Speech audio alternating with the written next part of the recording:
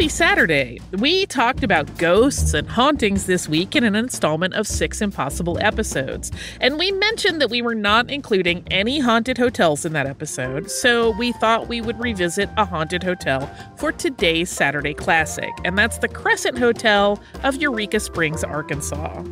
As a note, there is a moment in this episode that caused me to laugh out loud when I listened to it ahead of choosing it for a Saturday Classic. It is when we compare the cost of building the Crescent Hotel in 1886 to the cost of buying a house at the time that we recorded it. I just want to say we are definitely aware of how much the average home price in the U.S. has risen since that episode came out on March 9th, 2016. Like, it's an amount of money that was already much lower than houses cost in a lot of places at the time, but it was roughly in line with the median at that time, and it is not anymore. Also, just please excuse how I said the word penitentiary. So enjoy. Welcome to Stuff You Missed in History Class, a production of iHeartRadio. Hello and welcome to the podcast. I'm Holly Fry. And I'm Tracy V. Wilson. And today's topic is a request by our listener, Jordan. We're talking about a hotel with a fascinating history and allegedly some lingering spirits who never checked out. And what's really kind of interesting is that this is a hotel that has had many identities in its 132 years since it first opened.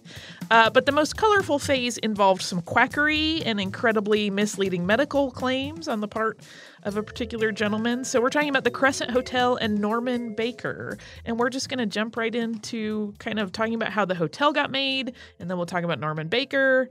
And then we'll also talk a little bit about the ghosts that are allegedly there. So it'll be a little early springtime ghost story. To start at the beginning, in 1882, the Eureka Springs Improvement Company was founded in, you guessed it, Eureka Springs, Arkansas. Carpetbagger and former Arkansas Governor Powell Clayton founded the company, which was focused on bringing the railroad to the town and also on developing some infrastructure, housing, attractions that would serve people once they arrived by the railroad. So from 1882 to 1884, there was construction going on at just a breakneck pace. And the town was actually a popular destination for travelers before all that development, though, and even before it was even officially founded as a city in 1879. And all that tourism was due to the fact that the springs for which the town was named were believed to have curative properties. The magical healing reputation was started when a doctor allegedly cured his son's blindness with spring water there in 1856. And throughout the Civil War and after it, more and more stories emerged from people who claimed to be cured or know someone who had been cured by the water from these springs. In 1884, construction started on the Crescent Hotel, and it was part of the larger effort by the Eureka Springs Improvement Company. It was also in collaboration with the Frisco Train Company. The site for the resort was chosen at the top of West Mountain above Eureka Springs proper, and it was on 27 acres that overlooked the valley. In 1885, while the hotel was still being built, an Irish stonemason is said to have lost his balance and fallen several floors into the second floor area, and he died there. In hotel lore, this mason is named Michael. I was not able to verify the accuracy of this tale one way or the other. I spent a lot of time combing through the Arkansas Free Public Records directory online, and without a last name attached to it, just the name Michael, Eureka Springs, and the year of death really did not churn up anything that corroborated this one way or the other. Despite this purported death, the work continued on the hotel, and the Crescent opened its doors for business the following year on May 20th of 1886. At this point, it was a sumptuous, well-appointed Victorian resort, and it was intended to cater to the wealthy with every possible luxury. The hotel had cost an exorbitant $294,000 to build. That is a massive amount of money for the time, even though today that would buy you a lovely house in a medium neighborhood in many cities. There was a gala ball and a banquet served to launch the hotel's life as part of this big opening, and it was lauded as the utmost in luxury in all of the newspaper coverage. Guests were offered all manner of amenities to enjoy, including a spa. Of course, the spring waters were still a big part of the draw. There was croquet. A walk in beautiful gardens could be taken at any time. There was a stable of 100 horses from which guests could choose a ride. There was an in-house orchestra that they retained there at the resort that played regularly. There were picnics and open coach rides for guests who wanted to relax outdoors. To the great delight of Powell Clayton and his business investors, the venture really succeeded in drawing a wealthy clientele. People traveled from all around the country to enjoy these dazzling parties and to take dips in the healing waters. In 1888, the train lines directly into Eureka Springs were completed, and that made accommodations at the luxury resort even more accessible for the people who could afford to stay there. In 1896, William Jennings Bryan delivered one of the orations for which he was famous at the Crescent Hotel. This was the year when he made his famous Cross of Gold speech and was the Democratic Party's presidential nominee. So this really was a pretty high-profile appearance. The hotel was expanded in 1900 and running water was added throughout the facility, and additional quarters were built for servants and staff as sort of an annex. But even then, the hotel's popularity was starting to wane. People had realized that the rumors of the water's seemingly magical powers were not really substantiated, and the hotel's bookings were starting to drop off. And as the prosperity of the Crescent Hotel was on this downward trajectory, Powell Clayton decided to leave behind his venture. And in 1902, he left Eureka Springs behind, and he started a new job as the U.S. ambassador to Mexico. There were connections that he had made through his position as head of that company that kind of gave him the in to that position. And from the time of Clayton's departure, the hotel really just slowly fell into disrepair. In 1908, a new business plan was launched to try to fill the empty rooms of the hotel and to bring in more money. The hotel opened up as the Crescent College and Conservatory for Young Women. In the summer, it was still the Crescent Hotel and was open for resort guests, but for the rest of the year, it was a ladies' educational institution. The hope was that the same families who were drawn to Eureka Springs as a vacation locale would also be happy to send their daughters there for school. And this kind of worked for a while, actually for a pretty decent amount of time. But by the 1920s, remember this was launched in 1908, so more than a decade. But by the 1920s, the income from enrollment was not really keeping up. It wasn't enough to make up for the lack of guests that they had. And in 1924, the Crescent Hotel closed as both a hotel and as a women's college. There was a brief gasp of life again in 1930 when the Crescent reopened again, this time as a junior college. But once again, it couldn't sustain itself as an educational facility, and the school closed just 6 years later. And we're about to get to what's considered the most colorful and kind of seedy part of the Crescent Hotel's history. But before we do, we're going to pause and have a word from one of our sponsors.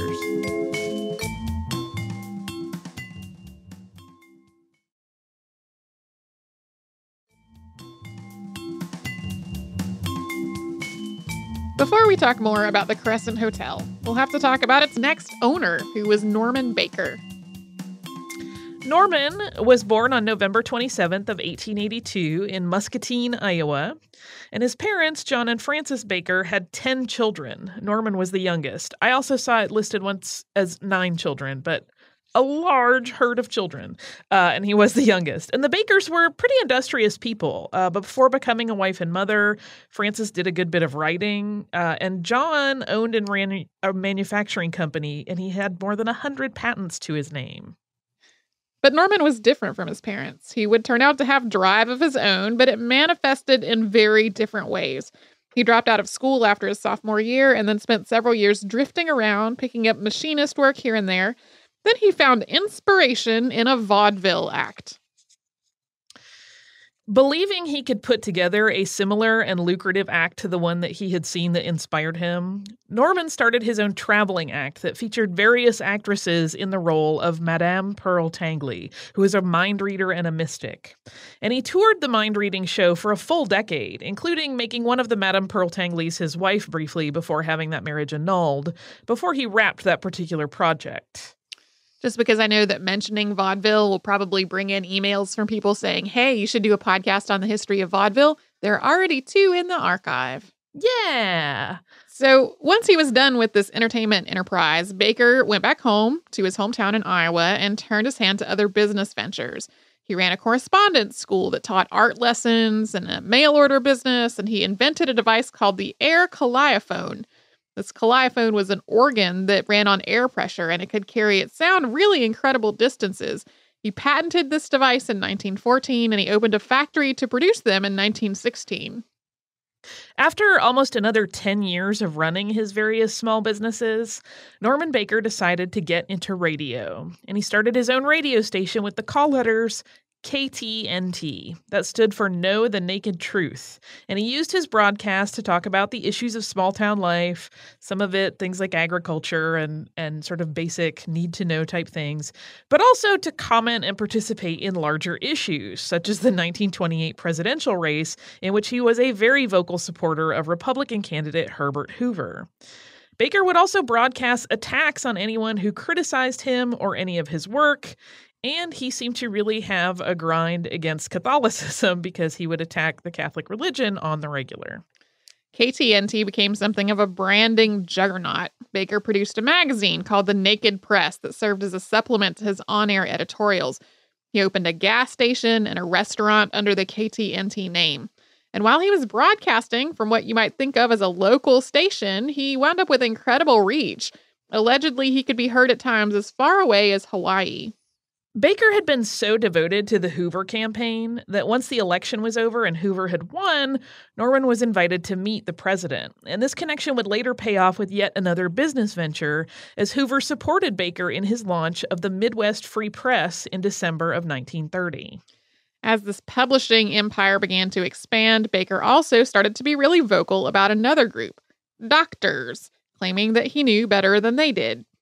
So much so that he claimed he could cure cancer. This is like just the thing that quack doctors always seem to jump to. So, never mind that he had 0 medical training. Baker opened up his own curative facility, which was the Baker Institute, which had 100 beds, a whole lot of staff with really dubious certifications, and the promise of curing cancer. The hospital's slogan was, "Cancer is curable." And to prove his claims that he had the cure that the medical establishment did not, and here is a brief warning that things are about to get a little dicey if you're squeamish, although I believe it to have been a theatrical thing and not an actual thing. Baker staged a festival, drawing a massive crowd of thousands. Estimates, depending on what you read, put the number of attendees everywhere from between 17,000 and 30,000. So in some ways, this was a callback to his days running the Madame Pearl Tangley show. There were entertainers and testimonials, and then Baker went on stage to extol the virtues of his miracle elixir. It was magic in a bottle, according to him, and just the contents of one bottle could cure 25 people, according to his pitch. And the grand finale to all of this, with these many thousands of onlookers, was kind of a grisly spectacle. A farmer named Mandus Johnson, who was 68, was brought on stage, his head bandaged. Mandus, according to Baker, had cancer in his head. And Baker and his surgeon assistant removed the man's bandages and then, according to witnesses, peeled back a portion of the man's scalp and a part of his skull to show the cancer-riddled brain beneath. Baker made a big show of, quote, treating the cancer with a powder form of his elixir, and then the skull fragment and the skin were replaced, Johnson's skull was rebandaged, and then the farmer, seeming to be A-OK and totally fine after this treatment, shook Baker's hand and left, cured, according to Norman Baker. Unsurprisingly, this demonstration drew a lot of attention. So did Baker's continued broadcasts from KTNT, which had taken on a more and more anti-medical establishment tone. This included denouncing vaccinations. The American Medical Association, concerned that he was disseminating dangerous information and telling people not to see doctors, went to the Federal Radio Commission with its concerns. In 1931, Baker lost his broadcast license. And Baker sued the American Medical Association for libel in 1932, claiming that the organization had ruined his hospital business because people stopped checking in for the cure once he no longer had his free radio advertising. But Baker lost that case. His cancer cure had been found to be nothing more than clover, watermelon seed, corn silk, and water. This didn't stop him, though. He built a new radio station in Mexico, which started broadcasting in 1933, but he really wasn't willing to give up his place in the sun back in Iowa. He returned back to his home state to run for the United States Senate in 1936. He had already lost a run at being governor, and he lost a Senate race as well. He was arrested briefly for practicing medicine without a license, but it appears that he only spent one night in jail. After an RKO newsreel ran that discredited the Baker Institute, Norman, with paying patients really slowing down to a trickle at best, shut down his hospital. And in 1936, Norman also paid to have his biography written. And this, like so much of his other enterprises, was pure theater.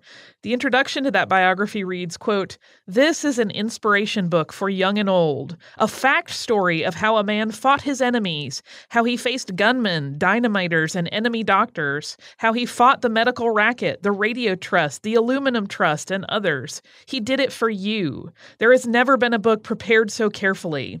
This makes it the most important book ever written. Read the life story of Norman Baker, the greatest one-man battle ever fought." He continued to spread his distrust of traditional medicine, Catholic, Jews, science, and basically anything that contradicted him via his Mexican radio station. In 1937, he was convicted for shipping gramophone recordings out of the country to broadcast them in Mexico, which was in violation of the Federal Communications Act of 1934. But this ruling was later overturned in appeals court. And this brings us to the point in the timeline where Norman Baker's story meets up with the Crescent Hotel. So after his legal battle, and presumably in search of a new enterprise suitable to his goals and personality, he made his way to Eureka Springs, Arkansas, and he bought the Crescent Hotel. Baker renovated the rundown buildings, painting them his favorite colors, lavender and purple, throughout, and he reopened it as the Baker Cancer Hospital. We're going to talk about the Crescent and its incarnation under Norman Baker and the claims that it's now haunted. But first, we're going to take another brief break from the history to have a word from our sponsor.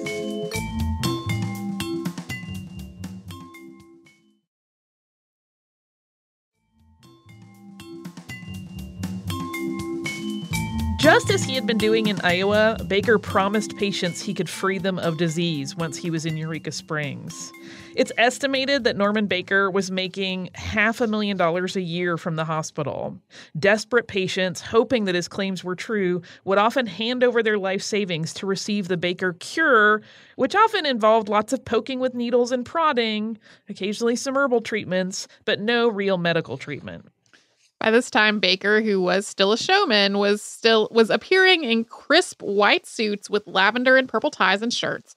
And he had also become really paranoid. His office at the new hospital in Eureka Springs was walled with bulletproof glass, and he kept guns within reach at all times while he was there. As part of his advertising campaign for the facility, Baker started mailing out pamphlets in literature extolling the virtues, again, of the treatments that patients could receive in his care. I believe their tagline was, "Where sick people get well." And despite all of his other seedy doings that we've talked about up to this point, this was the thing that really got him into trouble. Postal inspectors spotted his mailings and believed them to be fraudulent, and in 1940, Norman Baker was arrested for mail fraud. The hospital at the once Grand Crescent Hotel shut down. Baker was found guilty, and he spent March 1941 to July 1944 at the federal penitentiary in Leavenworth, Kansas. He had defrauded patients in Eureka Springs of as much as $4 million. Unlike some of the other quacks that have come up on the podcast, none of his patients died as a direct result of his treatments. But they were missing out on actual medical care, which, could have made it so that they died faster than if they would if they had gotten actual treatment. Yeah, we don't know if any of those desperate people could have potentially even, had improved health and lived for a long time because they weren't seeing doctors. 2 years after his release, Baker attempted to reopen his hospital in Muscatine, Iowa, but he never managed to do so, and he ended up living his last 12 years on a yacht in Florida. He died on September 8th of 1958 of cirrhosis of the liver, and he was actually buried back in Muscatine at the Greenwood Cemetery next to his sister. The hotel sat abandoned for 6 years after Baker closed the operation down, and then in 1946 it was purchased by a group of businessmen from Chicago. A. Byfield, John R. Constantine, Dwight O. Nicholas, and Herbert E. Shutter, and they intended to restore it back to being a hotel. They did get it up and running, even offering a special tour package which included travel from Chicago to the resort, a 6-day stay, and meals, all for the low price of $62.50.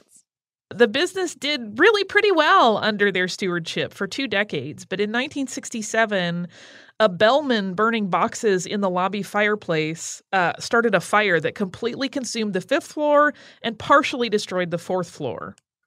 For the next 30 years, the Crescent would pass from owner to owner, restoration project to restoration project. At one point, it was bought by 2 married couples, the Fegans and the Coreys, who reopened it and gave a cat named Morris the title of hotel manager. But they eventually sold the hotel, which was then owned by several banks and businesses, until finally, in 1997, Marty and Elise Rognick bought the Crescent and restored it over the course of 5 years to be, quote, the Grand Lady of the Ozarks. They've owned it ever since, and they've turned it into a vibrant vacation destination once again. So now we're going to talk about the ghosts that allegedly hang out there at the Crescent, because for years, the Crescent Hotel has held this reputation of being one of the most haunted hotels in the United States. So we're going to talk about a few of the ghosts who are alleged to wander the halls. You remember the story of Michael the Mason from the beginning of the Crescent Hotel's construction. Where he fell is allegedly where room 218 now exists, and it's long been rumored to be a hotbed of paranormal activity. The people who claim to have been visited by Michael while staying in the room report doors opening and closing, pounding on the walls, even hands coming out of the bathroom mirror, which is pretty freaky. Yeah. There's a nurse that allegedly appears on the 3rd floor pushing a gurney with a deceased cancer patient on it. Of course, that also comes with the creepy sound of squeaking wheels. Some lore lovers like to believe that even Norman Baker himself has come back to the Crescent Hotel in the afterlife, appearing in his signature white suit with a purple shirt and tie. And there's even a ghost that some claim introduces herself as Theodora and tells whoever she's speaking with that she's receiving cancer treatment, usually right before she kind of vanishes before their eyes. There's another who has been dubbed Dr. Ellis, who is a man that wears a stovepipe hat and sometimes gives people advice. There are so many more ghosts that are rumored to appear at the Crescent, and they come from all points of the hotel's history. Because it's had such a tumultuous history of shifting ownership and identities, the history of the hotel is pretty fertile soil in which to grow ghost stories. It's got all the best options for spirit characters. There are rich Victorians, there are college kids, there are ailing patients who have been duped by this flim-flam man. Yeah, so it's, I think I've said before on the podcast, I'm not a ghost believer myself, but it seems like if you're into that sort of thing, this is a super fun and very beautiful place to go kind of play in that sort of arena if you wanted to do so. And today, the town of Eureka Springs in its entirety is on the National Register of Historic Places, with approximately 2,000 historic buildings included that have been restored and are carefully maintained. You can get ghost tours of the Crescent Hotel. They're available for anyone who wants to visit with the spirits that are rumored to haunt its halls. And it does look like an absolutely lovely town. I would love to go visit at some point. So it's now on my list. It was not before I did this episode because I didn't know about it. But now I think maybe we go to Eureka Springs. It's not that far from... No. Well, from where you are, it's not that far. From where I am, it's really far. I like how now that you live in Boston, everything feels really far. It really does. Whenever we get invitations to go somewhere, I'm like, this flight is 2 hours longer than it would have been from Atlanta. Yes. So thank you, listener Jordan, for suggesting this episode. It was one that ended up being really fun when I first thought, I'll look into the haunted hotel thing. And then the Norman Baker angle was so sort of fertile and fascinating that it ended up being lovely.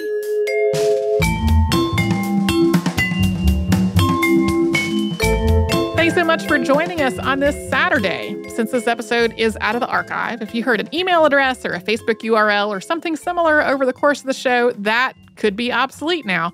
Our current email address is historypodcast@iheartradio.com. You can find us all over social media at Missed in History. And you can subscribe to our show on Apple Podcasts, Google Podcasts, the iHeartRadio app, and wherever else you listen to podcasts. Stuff You Missed in History Class is a production of iHeartRadio. For more podcasts from iHeartRadio, visit the iHeartRadio app, Apple Podcasts, or wherever you listen to your favorite shows.